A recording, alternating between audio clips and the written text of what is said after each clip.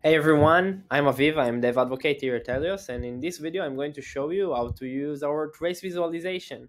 For those of you who aren't familiar with traces, traces are just an aggregation of all the operations that occur in your distributed system that's triggered by a specific request. And you can read more about that in the link below. But now let's see our platform and how do we visualize traces. So here is our platform. On the left side, you can see all the services that Helios is installed on them. On the middle, you can see all the entry points for each specific service that you chose. For example, if you choose the email service, you can just see all the entry points. And if you choose the API service, you again can see all the entry points. Entry point is just a bundle of HTTP action and the URL. Now, when we select any URL that we want, we can see all the specific traces that relates to these specific URLs. And now, I want to visualize one of the traces and understand better what occur in this specific trace. So we have all kinds of traces here, but I'm seeing a specific trace with error. I can see in a summary of the trace here. I can expand this error and see more details about the trace. But let's visualize the trace. And now you can see a visualization of the trace and you can see everything that is going on. First, you can see what triggered the trace. You can see the attributes, the payloads that triggered the trace.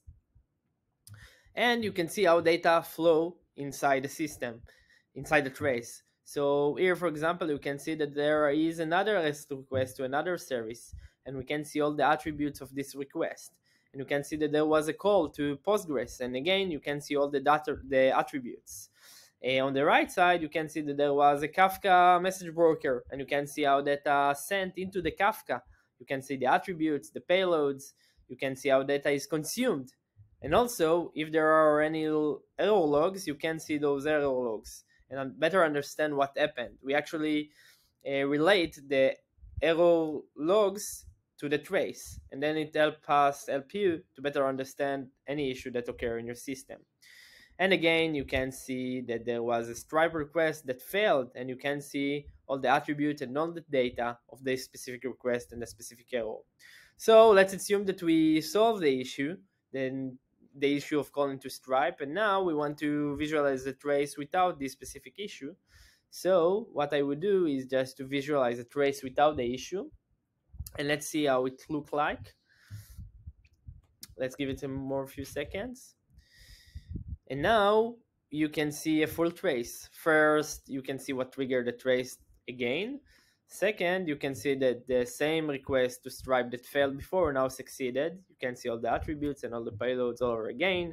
You can see that there was a call to DynamoDB. You can see that there was another call to SES. And again, you can see all the relevant data.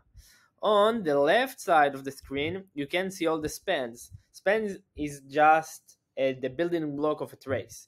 So you can just select any span that you want and find it on the graph. More than that, you can search for a specific span and you can see it. Oh, we don't have a Kafka span, sorry. We are using Kafka in specific spans, so we can just see the relevant spans that relate to the name that I wrote here.